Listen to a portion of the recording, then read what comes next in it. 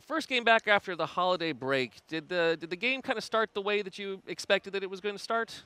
Well, it's always both teams are going to show a little bit of rust because we haven't been on the ice. Basically, pregame skate for both teams, and then drop the puck and try to get back up to speed. I thought it was a pretty good hockey game from both teams. Unfortunately, we ended up on the wrong side.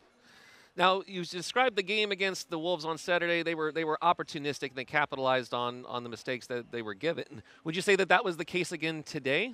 I thought it was a similar game. I don't think it was quite as slanted as I felt the other game was. I thought they played a better game. I thought we played a good game for the most part. We lacked a little detail at times, and they were able to capitalize on our mistakes more than we did. We had some grade A looks that we missed the net or couldn't finish on. I think there were more of us not executing in the moment than it was their goalie making big saves like it was prior to Christmas. Now Frederick Allard, he got the goal for the Admirals tonight, his third of the year, and he had several other good looks. What did you think of his game tonight? Well, I thought his game was a little loose, but then he scored the goal and he settled in, and it was a beautiful goal. Great play by Nick Baptiste on it. And then obviously in the third, he had two or three really clean grade A looks that we weren't able to execute on, but he did put himself in spots to get those opportunities, and unfortunately we couldn't convert on them. You mentioned Nick Baptiste, and you talked to Aaron Sims in the pregame show about how this is a good opportunity for some other guys to step up. Is this a good example of that happening? Yeah, he's a big, strong forward who's got good feet and good speed. He's a guy whose game has been growing and coming in the right direction. Unfortunately, we couldn't convert it this year or this game. He definitely made a great play on the goal and got an assist that Freddie was able to score on.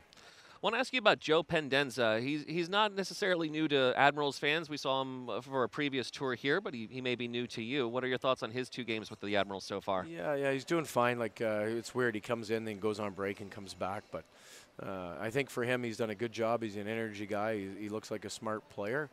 Looks like he's added a little more depth to our lineup, and I'm not afraid to use him in most situations. And he's growing on me, but he's definitely done a good job in his first two games.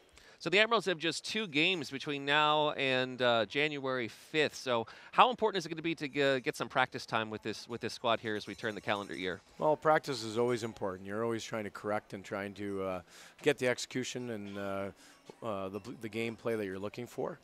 I thought both teams executed decently well today based on the situation with no practices and coming back from Christmas.